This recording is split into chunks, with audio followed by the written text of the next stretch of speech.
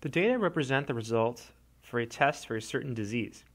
Assume one individual from the group is randomly selected. Find the probability of getting someone who tests negative given that he or she had the disease.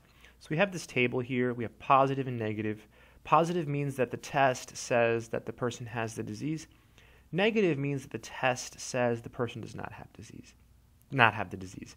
Yes means the person actually has the disease, and no means they didn't. So for example, there's 14 people that tested positive but didn't have the disease, right? Those are called false positives. Then there's 22 people that had the disease that the test didn't catch, right? They tested negative.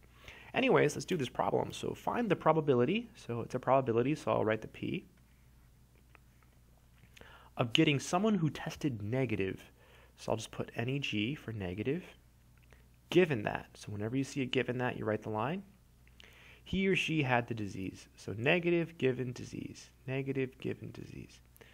So as before, whenever you have a conditional probability, whatever is after the given that goes on the bottom, right? So we're only focusing on people who have the disease.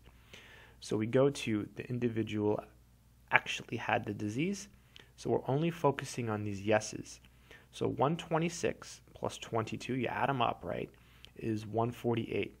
So 148 people had the disease. So from these people, we want to figure out how many tested negative. So from these, there's 22 negatives. So 22 over 148. So let's see. So it's 22 over 148. So 0.149, that's the answer. So 0.149. Well, let's try it. So 0.149. And that's it. That's the entire question. I hope that made sense.